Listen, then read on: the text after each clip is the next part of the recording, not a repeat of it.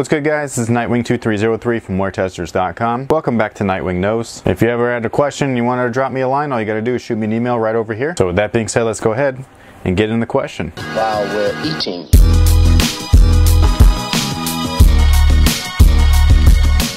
Why is Dick Grayson / Nightwing your favorite of all the Robins? And out of all the Batman comics, which one was your personal favorite? Dick Grayson, he was the first one, period. That's the first one that I read about. That's the first one that I technically knew or got to know in the comics. So when you read a story about something or someone, you end up creating some sort of weird relationship or bond with that thing, even though it's fake. So even though that there were, Jason Todd, Tim Drake, and there's plenty of others. There's Stephanie Brown, there's what's that girl's name? Carrie Kelly, and so on and so forth.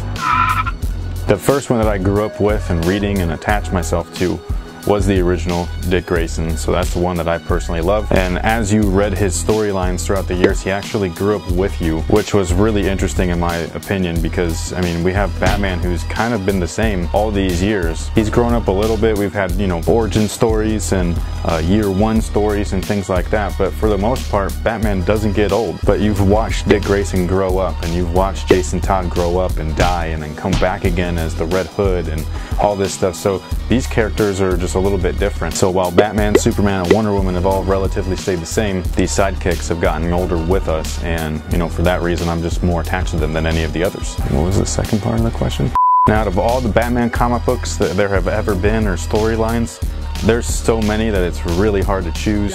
I really enjoyed No Man's Land, and even though this isn't a Batman solo title or whatever, the Batman / Superman combo series, at least the first 3 or 4 complete novels, those were really awesome.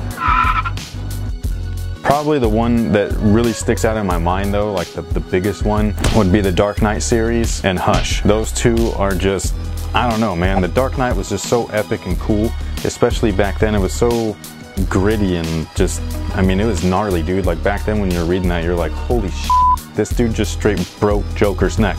Spoiler. And then with the Hush series, I remember reading that and being like mind f***ed every other page, because you didn't know what the f*** was going on. And then by the time you ended up at the ending of the story, like you were just blown away by like, oh my god, it was him the whole time? Like, this is crazy. So those two just kind of stick out the most in my mind. But yeah, as far as Batman goes though, pick a story, you're gonna like it. It's such an awesome character. Just, immerse yourself within that world, turn everything else off when you're reading, and you're gonna be good to go. Don't